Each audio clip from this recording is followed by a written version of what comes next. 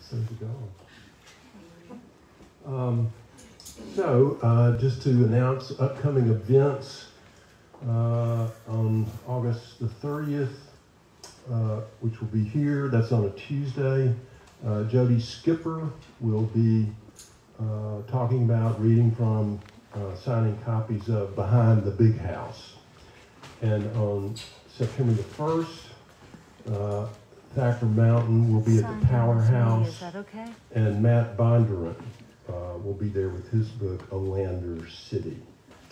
But today we're here with Beverly Lowry, the author of 6 novels and 5 books of nonfiction. She was born in Memphis, raised in Greenville, went to college here all 4 years? No. 2 years, and then... 2 years here to Memphis State. Yeah, pull that kind of right to your mouth. Yeah. 2 to Memphis State. The microphone is not on, it has a switch. It's on. No, it is on. I don't think so. I don't know. Is it on? No, it's not on. On the microphone? Okay, there it is. I graduated from Memphis State. Okay. And she's lived, raised in Greenville, and has lived most of her life in Texas, I would say, most of your life there. Sort of. Sort of. Some in New York. Some in New York, some in D.C., little in Los Angeles, little in Missoula, Montana. Okay, that's right. Been around. Okay. Buffalo, New York. Her 3rd and 5th novels, Daddy's Girl, which came out in 1981, and Breaking Gentle are set in Texas. Mm-hmm. And her first 2 novels, Come Back Lolly Ray, which came out in 1977, and Emma Blue a year later, as well as her last novel, The Track of Real Desires, which came out in 1994, are set in Unola, Mississippi. Her fictional Greenville, I say. Others do. Well, I out that in this book. The new book says, obviously, Greenville. Right. And anybody who's from there knows that it may be called Unola, but it's Greenville, and it's me. Okay. And another novel, The Perfect Sonia, which came out in 1987, is a story of an actress, acting being an element of Beverly's own experience, and that book takes place in both New York and Texas. Crossed Over, a memoir published in 1992, and her first nonfiction book is an account of Carla Faye Tucker, who's still on death row. She's still alive? No, she was executed in 1998. Okay. Executed in 1998 for killing her boyfriend with a pickaxe. You guys remember that can always happen. Actually, can I correct Yes. that? Yeah, he wasn't her boyfriend. He was somebody who she felt like owed her something. She had a grudge against him. And what you left out is there was also a young woman asleep with him. She also received some hits from the pickaxe. Okay, that's lesson number 2.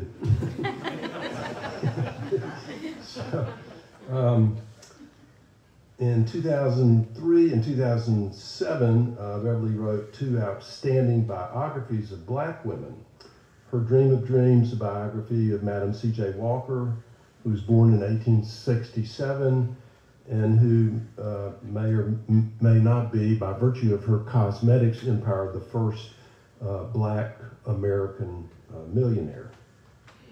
And Harriet Tubman, Imagining a Life, who, as we know, is most famous as the abolitionist who freed close to 100 slaves from Maryland by virtue of a number of escapes via the Underground Railroad.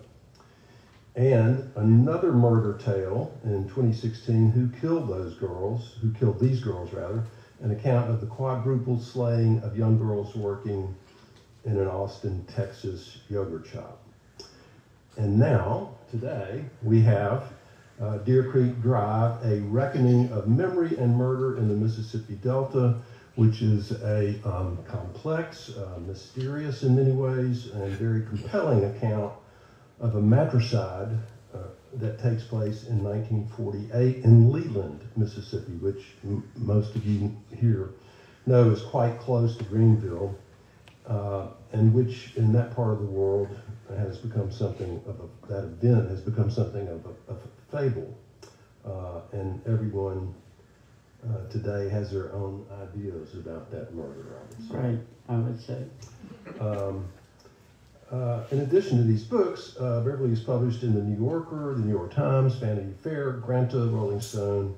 She lives in Austin today, and I'm very happy to say that I believe she visits us every time she has a book. Y'all please welcome Beverly Lowry.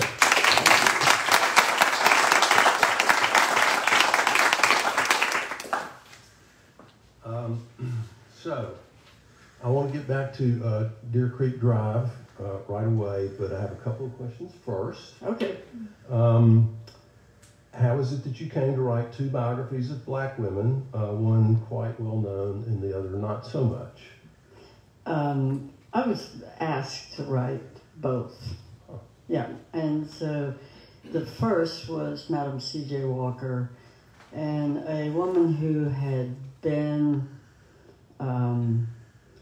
the partner of a black man who owned this, Alex Haley, had wanted to write the biography of Madam C.J. Walker. He died, and she was looking for someone to write it. And she came to me, having read some of my other stuff. I can't exactly explain why, but having read things about the South, which always deals with race. And I discovered that what she had in mind was fiction. And once I read about Madam Walker and began working, just sort of working around the edges, I decided that this woman needed a full accounting of her life without fictionalization. And I'm very grateful that I was asked to do it and did it, because the fiction came first, as you just said, and I learned to do archival research writing that book. I really didn't know how. I hadn't been schooled in it, and Excuse me, is this pre-internet? Is this pre-internet?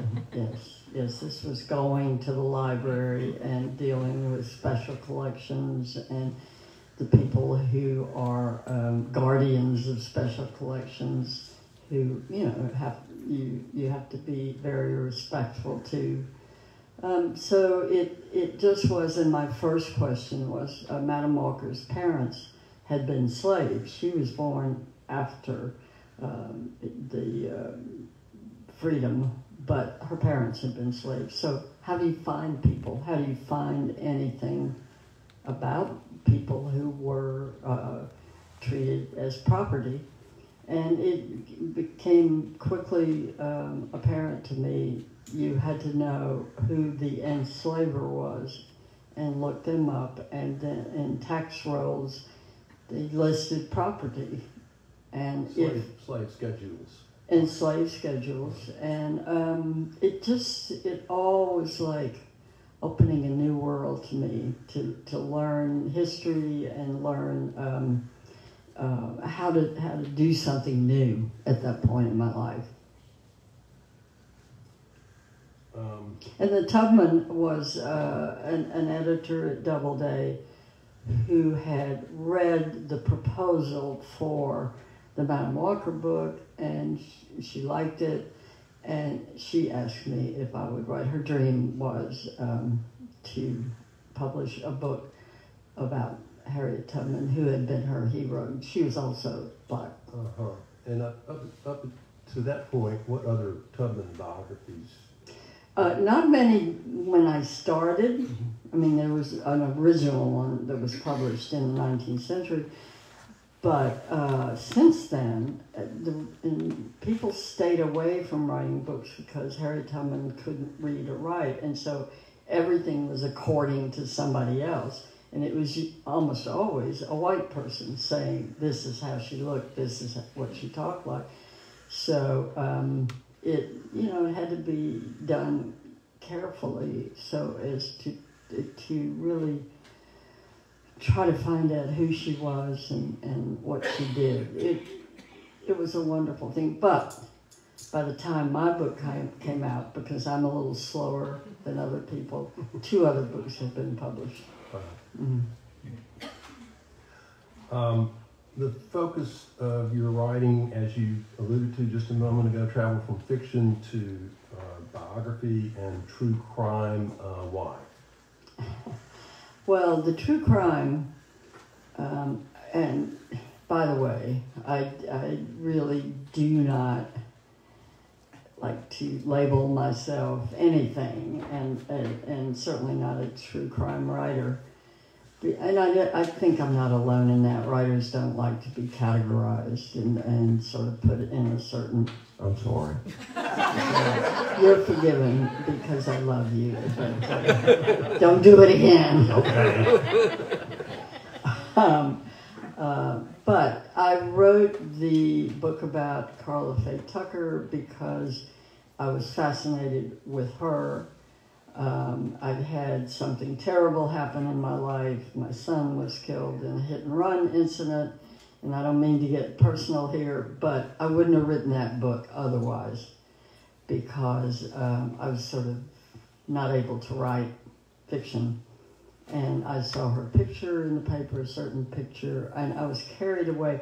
All the books I've written, the 3 books I've written that have to do with terrible murders, not just murder, but really ghoulish, grim, and terrible to read about murders, have come about from other reasons than saying, I want to write about this one, I want to write about that one, how these people killed other people. They came about because of something personal, a personal attraction to people, to the story, and the writing, and really the decision to write the book came later, after this, and I, in some ways, fell in love with Carla's story, and wrote her, and she was on death row, and I said, can I come see you? And she wrote back and said, sure, I've got nothing but time. So that was a start, and it turned into a book. Okay, Deer Creek Drive. Okay. 1948. Mm-hmm. What happened? Okay, to begin with, it's a good thing I've never tried to hide my age or pretend I was younger than I am, because if I was 10 years old in 1948, the story is out, right? I mean, it's over. Any chance at saying, oh, I'm not quite 80 yet, of course not. But a murder occurred in the next town, as Richard said, 9 miles from Greenville, where I lived, that shocked both those towns and pretty much the Delta, at least the close Delta, Indianola and Rosedale and all the towns that were close to us.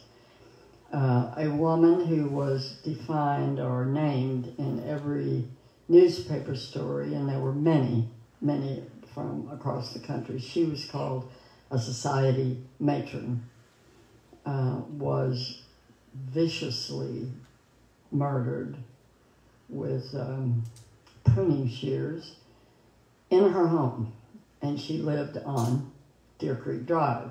I don't know how many know that street in Leland, but I was told pretty quickly when I started talking to people that it said that if you want to go to heaven, you got to live on Deer Creek Drive. So it was, and is, the best street in town. And the only person there to tell the story of what happened was the dead woman, Idella Thompson's daughter, Ruth Dickins, who was, Idella was 67 and Ruth was 43. So the whole thing was outrageous and outlandish, and I'm careful about saying unimaginable because that's what writing is imagining. And so I guess it wasn't completely unimaginable, but it was certainly unthinkable. It was, pretty amazing. And apparently she tried to blame it on a black person. A black person was supposedly seen. Nothing ever comes of that. Right. And eventually... This was the expected thing. Right. That she would blame a black man. She said a Negro did it. Right. And it was not unexpected among white or black people that would be said. Yeah, and I was surprised and sort of happy that apparently the community, nobody ever really kind of bought into that. It didn't take long. I mean, I talked to a woman who was a child at that time, and she lived on Deer Creek Drive, and after they were getting together a posse to go into the black community to find somebody who might match the description they had received and might have blood, on his clothes, and they then rounded up the women and girls who lived on Deer Creek Drive because there was this maniac loose. And this person who I talked to was one of the girls who was rounded up and taken to Stoneville. And her father was in the posse, which rode horseback and was armed. And then what she remembered is they came and got all the females, took them back home, and she heard her father say, "There is no Negro. It was somebody in the family."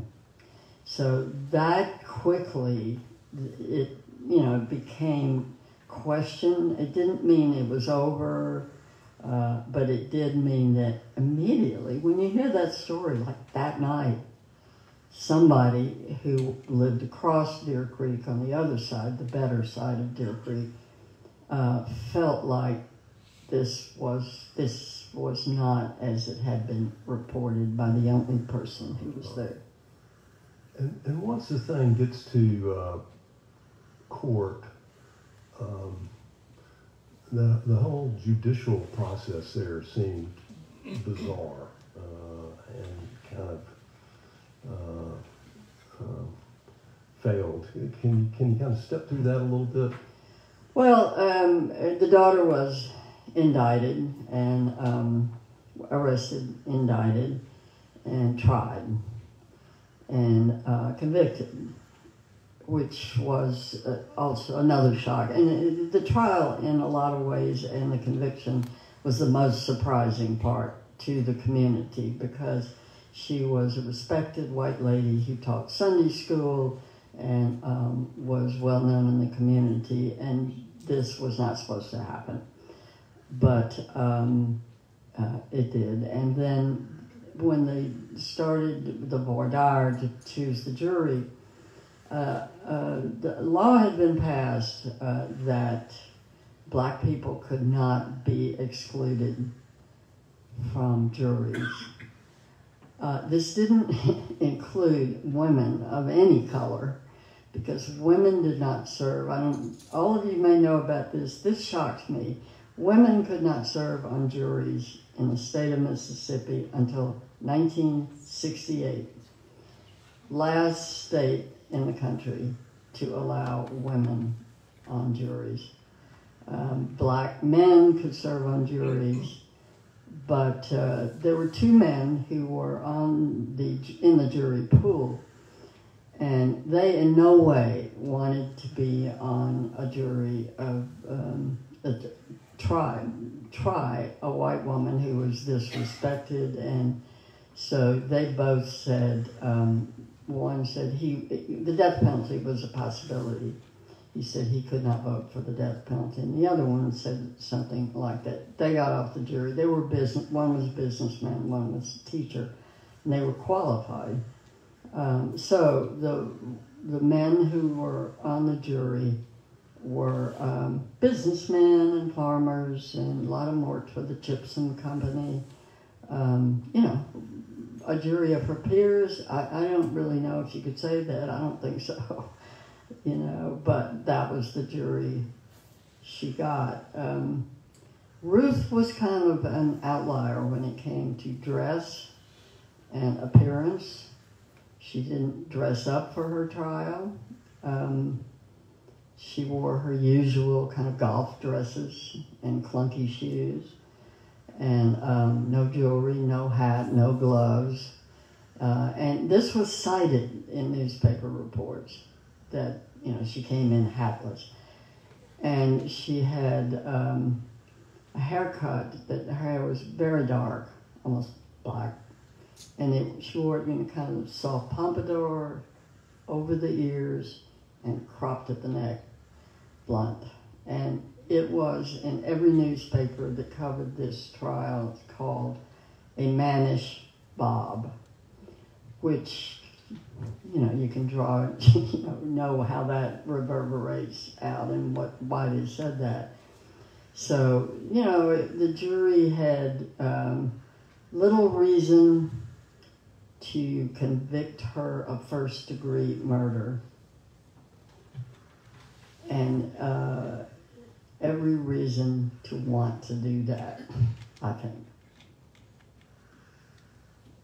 And I don't want to give away too much. Right. I blab a lot, so you. No, you're doing great. I don't want to lead you to places that I think the reader ought to go to himself or herself. Right. It's a really fascinating book with a lot of things that you don't expect occur.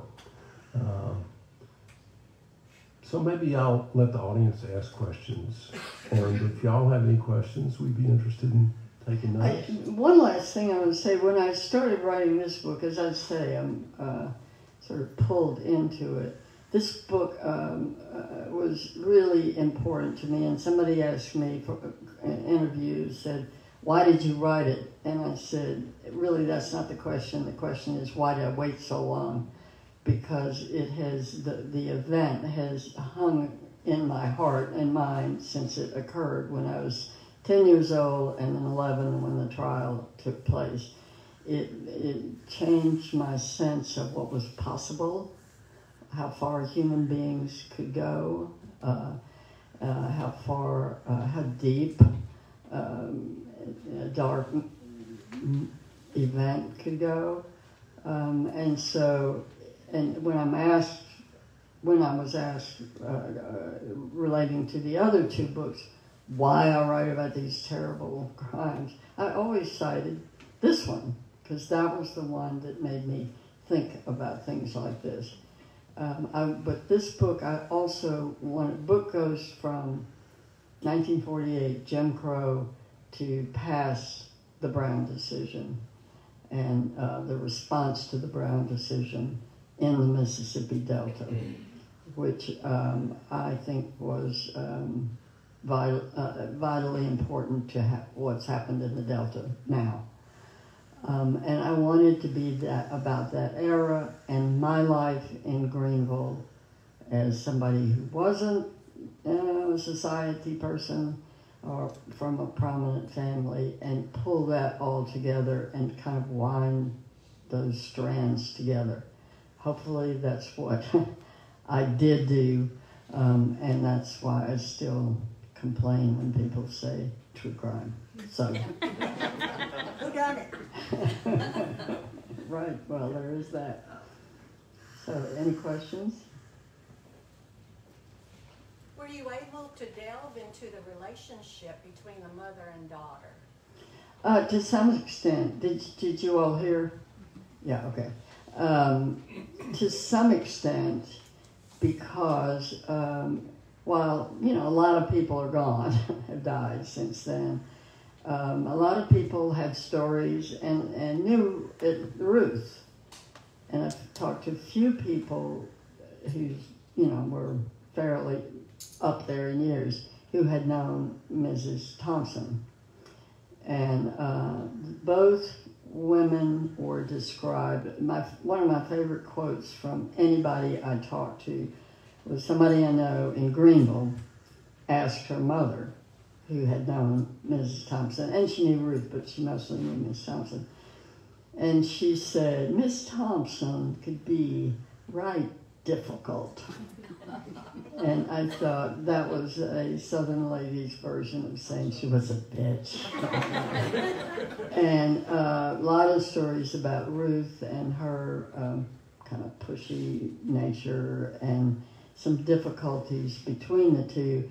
But of course, the defense said they had a perfect relationship, so you had to kind of deal with what the truth was. But most of it was from stories people told, but not the family, because the family, you know, families want their kin person to get off. So I had to go past that and ask some other people. And, you know, there were a lot of people in Leland who refused to talk to me. They didn't want their story out, a whole lot of people. And then there were others who were willing to steer me in the direction of talking to other people and help me write the story. So I got both, and I got some real harsh words from a couple of people about, well, who did I think I was, and I'm not from there, and why am I writing this book? So.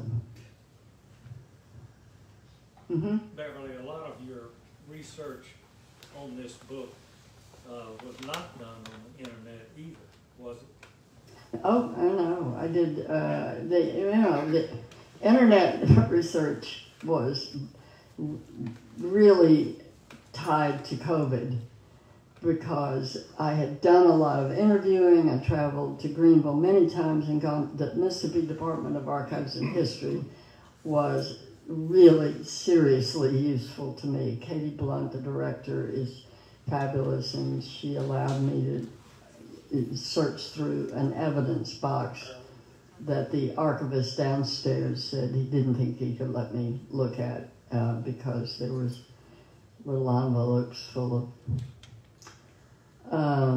not body parts but hair and fingernails and things like that, and they allowed me to do that. So I did all kinds of research, you know.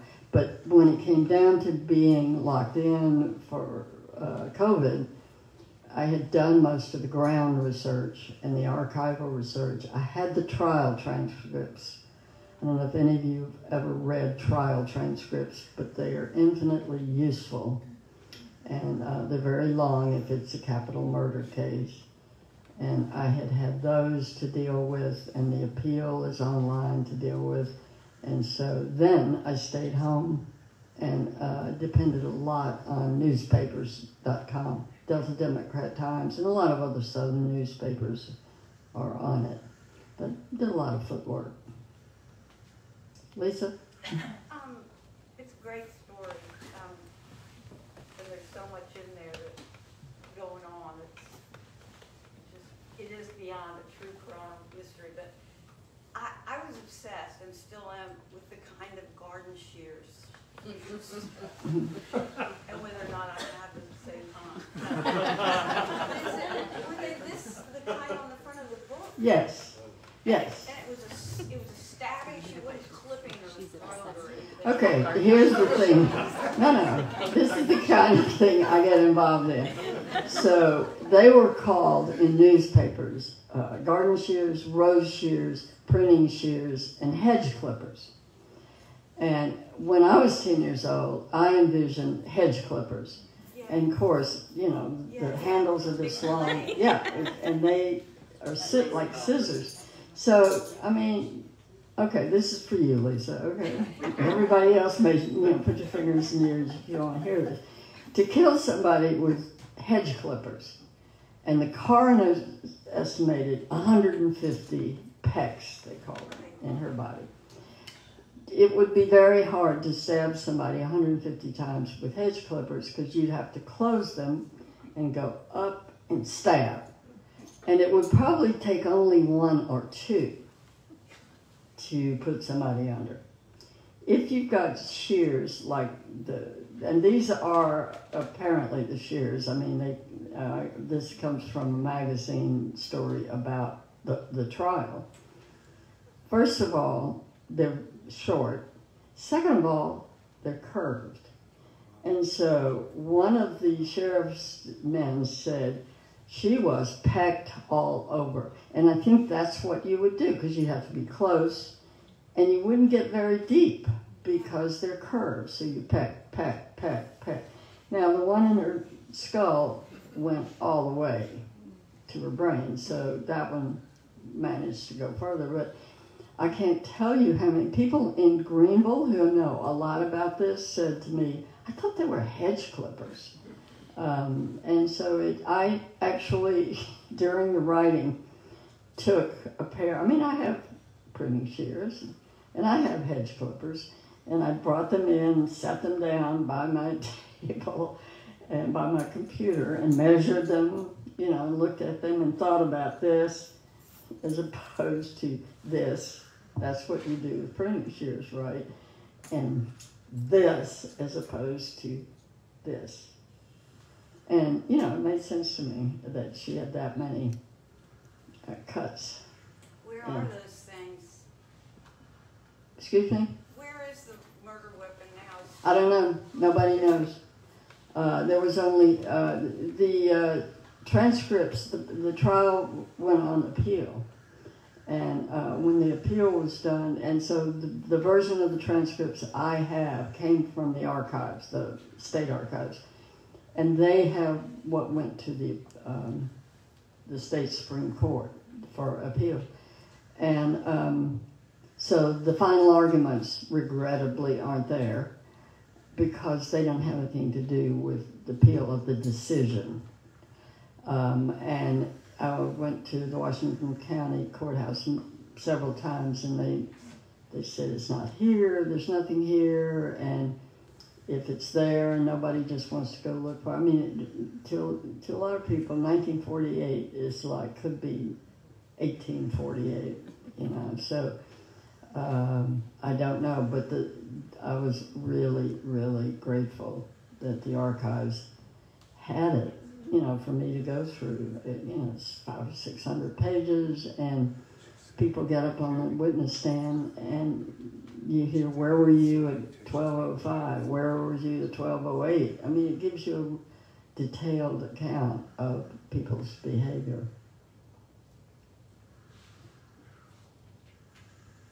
Mm-hmm. So Beverly, when I was growing up in Leland as a little boy, I'd heard this story a few times, but not that often. It really wasn't that talked about by anybody. And I had always pictured this maniacal young woman killing her mother, and just thought, she had just lost it. And my question is, did your understanding of who she was, or your sympathy for this murderess, change as you wrote the book? When you were a kid, you knew who she was, and you had an idea of who she was, but as you did your research, did that change? Yes. As a kid, I mean, we all, everybody was scared of her, and I heard, I was at Jackson at the book festival, and I was in Greenville, and a lot of people who came to have their book signed talked about exactly what you just talked about, and being terrified, because she was the boogeyman. And rumors flew about how the murder was committed and other things Ruth might have done. And so a fair trial was actually pretty impossible for her to have because there was so much talk about what had happened. And then people get into, well, you know, she was never a nice person, or, you know, she was this or that. And so it changed completely. And it's very hard to say, aside from perhaps killing her mother.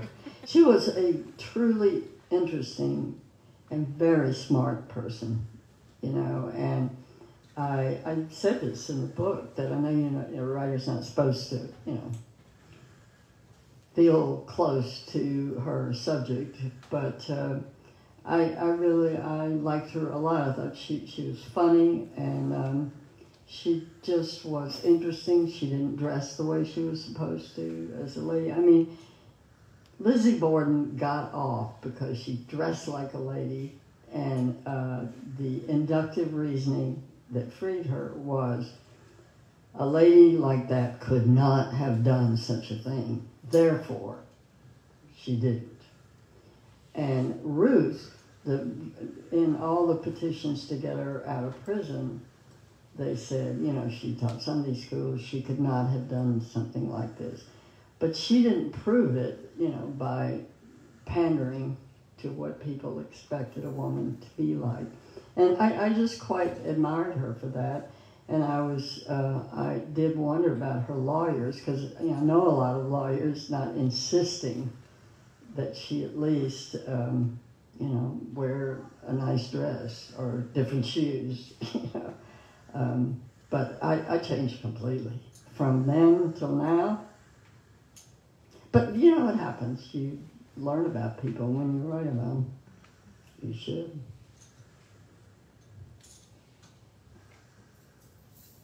Yes. What's next? What are you working on or thinking about working on? Well, I'm thinking about working on something, but I'm not working on yet. I have the feeling, I mean, Richard told you where all my books are based. I don't feel like I'm going to be leaving the Delta. You know, I feel like it has this book is called A Reckoning, and I did not come up with that word, but once it was the young assistant of my editor who actually came up with it.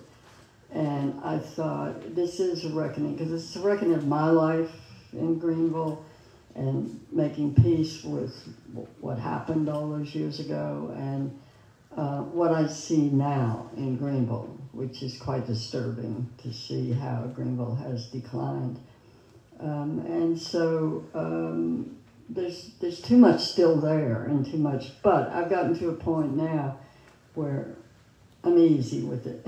You know, I'm easy with the town, I'm easy with the place, I'm almost easy with my history there. Almost, you know, but that takes longer. You did mention being in prison, so let's just go there for a little while. Okay. How did she manage to get the sort of treatment, apart from being a white woman, that she did when she was incarcerated? You know, one reason I say she was smart, she did extremely well in prison. The white women, and the highest number of white women who were ever in Parchment at that time was 7. And the white women lived in a cottage. There were 2 apartments. They had a flower garden, and they could sit outside when they finished their work. The black women lived in barracks like the men, you know, in double-decker beds and such. White and black women worked together in the sewing room, so they did work together. But Ruth, one way I found out about Ruth in prison was sometimes legislators would go through inspecting the prison, and it was how the warden got his budget taken care of, is by their approval. And they would talk to her. And if they asked about the murder, she would say no comment. But she never complained. And she said she was well treated. There were no vermin, she said, and there was a breeze, and she knew how to adjust. And what I know from the other people I've talked about talked to who've been in prison is you have to adjust and readjust and readjust, you know, because one time when I went to see Carla Faye, for instance, they handcuffed her before they brought her to the visitor's room. And from where she was to the visitor's room was not as far as from here to the street. And as they put the bracelets on her, she shrugged. I could see her. She shrugged and said, "My favorite jewelry." And that was her way of dealing with where she was and saying, you know, this won't last forever. And I think Ruth had that same capacity. That's why there are rumors that Ruth could wear her own clothes. She didn't wear a prison dress. No proof, but people thought that. People have said she had her own crystal and her own china. I don't believe that either. And I don't think the warden would have allowed it. He said she had gotten her prison dress as soon as she was admitted. Plus, Ruth was college educated. She went to Holland. She studied Latin. She had far more education than anybody in her cottage. Whoever came and went, she still had more education. She was smart. She had a good sense of humor. One of the defense attorneys visited Parchman one time and thought, I'll go by and see Ruth. And no, it's a prosecutor. And he went by and said, "How you doing, Ruth? How's it going?" She said, "Oh, I'm just convicting around." And I thought, this woman knows how to handle herself and how to handle a difficult situation, to say the least. Plus, she had a great sense of humor, which I also admired a lot in her. I think she did amazingly well, and when people come up with these stories, I just don't think she wanted she wanted to get along with the other people. She mostly hung, it seemed like, from the interviews, the women who had committed white-collar crimes, embezzlement. There was one more woman in the white women's cottage with her who was in for first-degree murder. And they don't seem to have been friendly, which I totally understand. Well, yes, Anne? Did you try to find any women who were in the prison with her? I did. And I never found anybody. There was a couple I really would like to have found. But I did talk to some people who worked in Parchman at that time, and a number of people who worked there, and people who had been in the white women's quarters. And I had an interesting conversation with a woman. She and her husband had gotten out of Ole Miss, and there were no jobs. And so they got a job in the office at Parchman.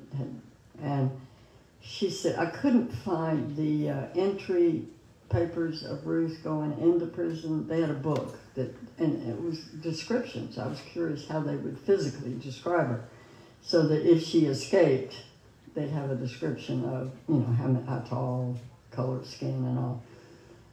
And they do not. I've had people go to the archives, go through because the records are there in microfilm, and they simply aren't there. But this young woman told me her father had been in Parchman, and when they moved the records out of the prison into the archives in various places, she went through them and looked for her father's record. And it said something about that he had assaulted her, his daughter, and she thought it sounded like rape. Because assault is sometimes used that way. And so I said, "So what'd you do?" She said, "I just took them out, threw them away." So I thought, okay, maybe that's why Ruth's record's on there. People could just do that, if they really wanted or knew somebody and said, take her out, especially after she was at home. So I found out about life in prison in Parchman, but I never did find any of the other inmates. I found out many of them were no longer alive. Well, we'll call it an evening here, and thank you for doing this here today. Thank you for having me. Yeah, I always love to come here. and,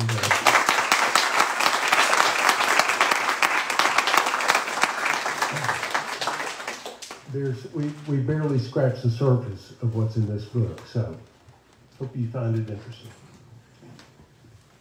And she's gonna sign books now. Yep, sure. All righty.